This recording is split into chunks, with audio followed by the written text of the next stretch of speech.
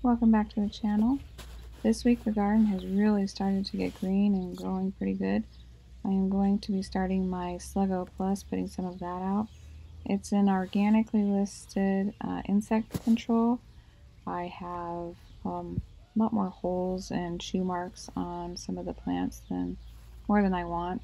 It's probably from like roly-polies and earwigs, and I've seen a lot of cutworms around the yard too. So the turnips are looking really nice, except for all of the chew marks that are going on, but the Sluggo Plus will help with that.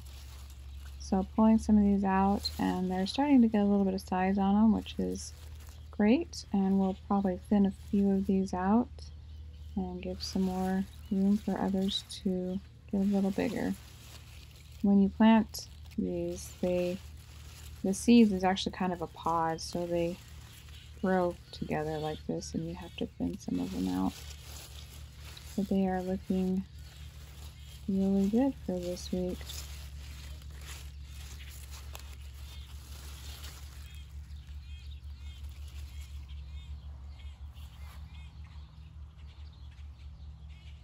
So that's our Hawkeye turnips. Over here is the beets. This is the bull's blood, and I don't see any really beets forming. And this is one of the celery plants that I've got out here. It's starting to grow some new ones, and they are kind of getting crowded out by all of these carrot seeds that have come up. I'll probably start thinning some of these out just to give more room for everything that's in here. There's also pink celery right here.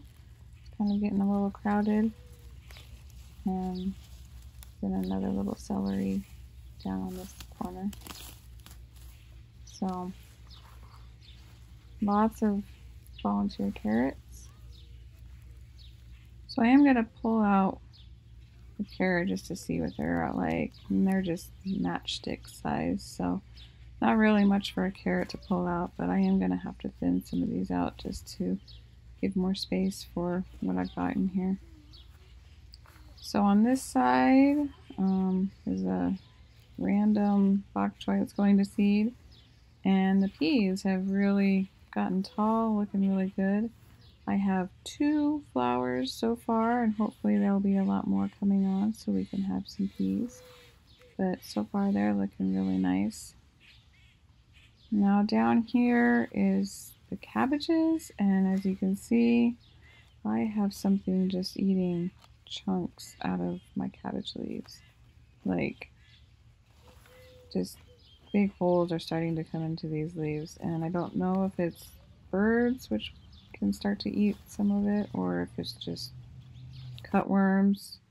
I haven't seen grasshoppers around, so I'm thinking it's cutworms that are in here somewhere.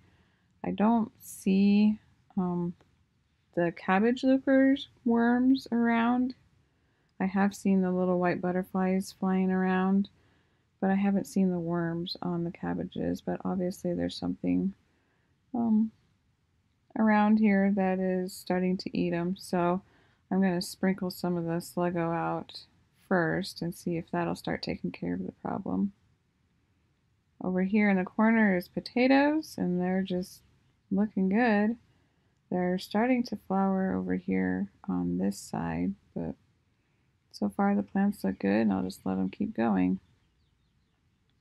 But over here again is more cabbages, and they are really starting to get eaten.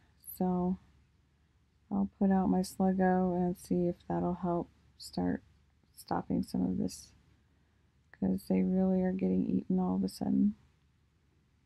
Over here is the Chinese cabbage, and you can see the ones over here on the edge are starting to get more of like the romaine look, and these ones are a little just too thick. I need to thin out more of these that's in this side, because they're not going to be able to have space to form an actual head. So I'll take out the ones that are starting to go to seed, and these thin ones that don't have space, I'll just give them some more space to get a little bigger. So, and then over here again is the beets. And I don't see much for beets. These are the ones that I'm going to eat, the white avalanche variety. And that's all for this bed. So the tomatoes, I need to clip some of these up higher. Some of them are starting to get a little taller. I need to go up. This one though, the top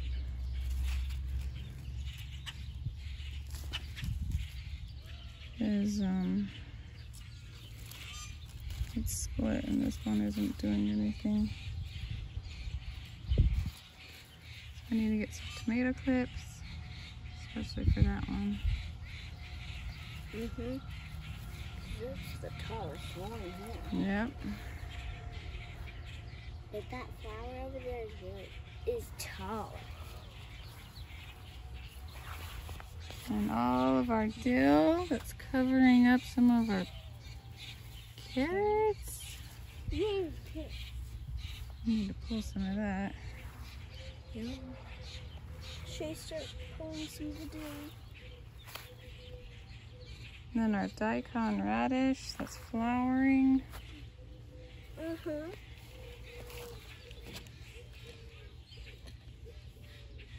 And here I planted a spaghetti squash and a yellow squash because our bok choy is going to seed. And I pulled that out. And you can see the purple is already going to seed too.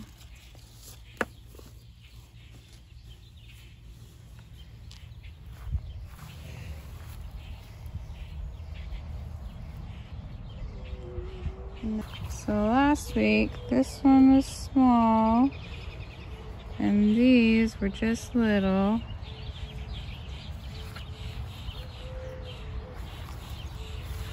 So I picked off the big one.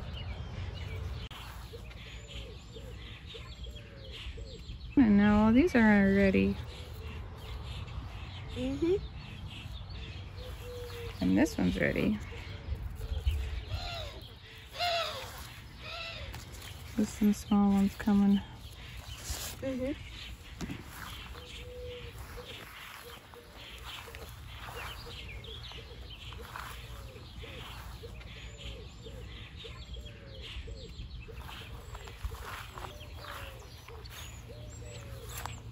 And here's the kids' garden with the beans, My beans. pumpkin, Mm-hmm. the melons,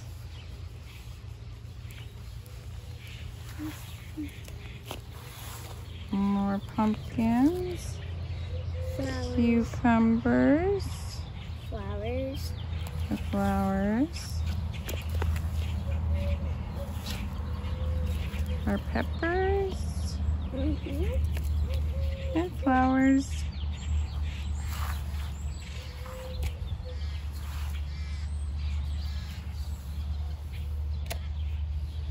More peppers. And we got watermelons and zucchini.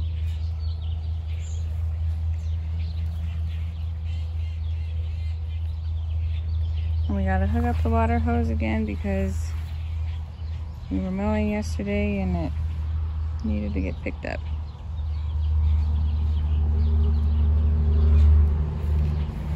But yeah, that's the kid.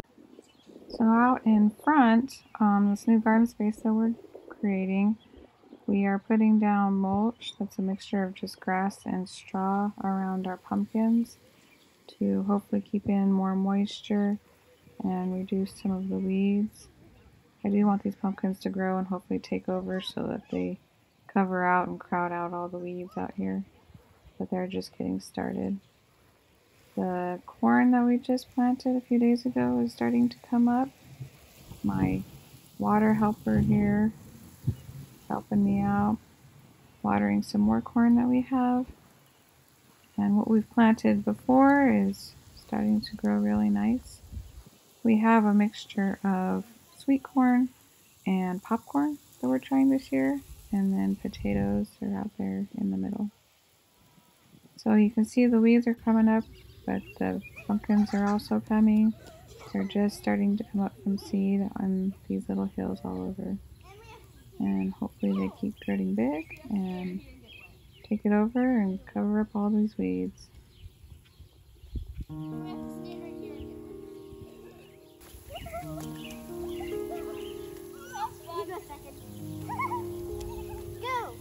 Go, go, go. 3, 2, 1.